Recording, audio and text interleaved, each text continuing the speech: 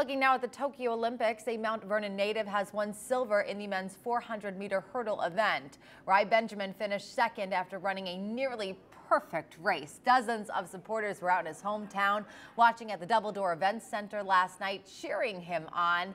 The class of 2015 graduate was a three-time state champion at Mount Vernon High School, one of his biggest supporters. His mom, of course, speaking with News 12 before the race, saying she is so proud of what her son has accomplished. I feel as if he's going to do very well. He has been running very well, so he seems very confident as well. So that gives me a little bit of solace. You know, Mom is always the biggest fan, that is for sure. Norway's Karsten Warholm breaking his own world record to secure the gold. So it was a tight race.